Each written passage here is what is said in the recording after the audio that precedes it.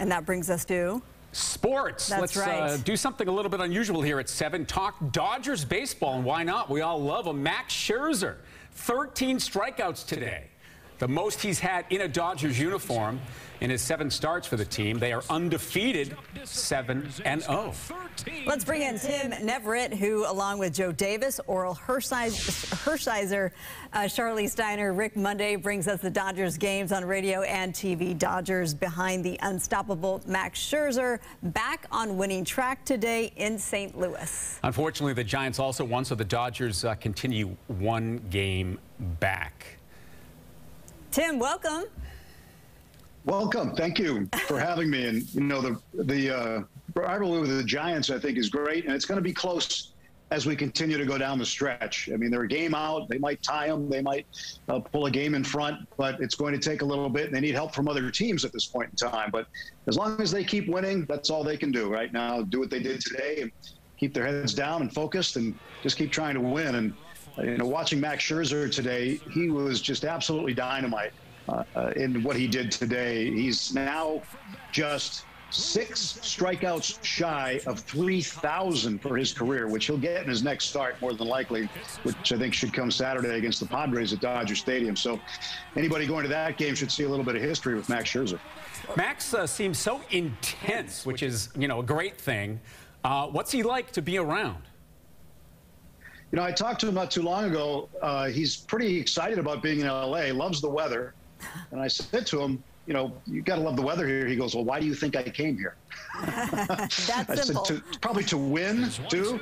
But he's very intense competitor. I love watching Max prepare for games when he throws his bullpen session a couple of days before his start. He throws it in full uniform. Nobody does that anymore, but he does it. Players know he is, you know, such an intense competitor. You're not supposed to go near him on game day. Dave Roberts says about 2 hours before the game, when he sees Max put his headphones on, he just leaves him alone. He stays away from him at that point in time. There's really not much you can tell Max either at that point. So, but we're lucky to have him, and you know, he's just done wonderful things. Right now, he's the earned run average leader after today in Major League Baseball, 2.28. So he's back in the Cy Young discussion. Well, yeah, and to think that the absence of Trevor Bauer, and then he steps up to the mound, and he's just throwing unbelievably. Is he exceeding expectations? I think so. I think there were high expectations anyway, and with what we've seen from him so far, he definitely has exceeded them. Since he's been with the Dodgers, I mean, he's barely given up a run a game. He left a little early in his last start against the Braves on Wednesday. He had a little tight hamstring issue, but he's had this many times in his career before.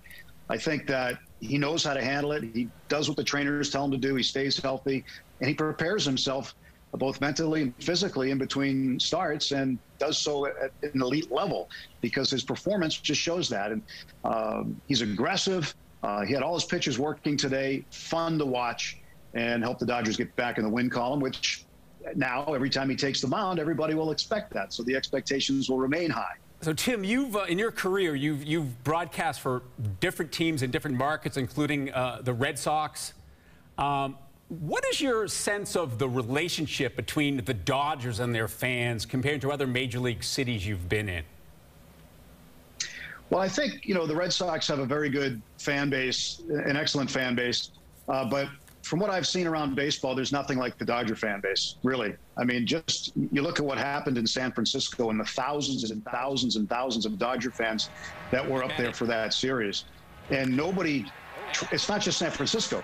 When they go to Arizona, when they go to San Diego, just hordes of Dodger fans everywhere. And it's just such a big following, and not just in Southern California, but around the country and around the world. I mean, you know, when I'm doing a game on radio, I'll get messages on Twitter from people who are listening in different parts of the world, Europe, Asia, Australia.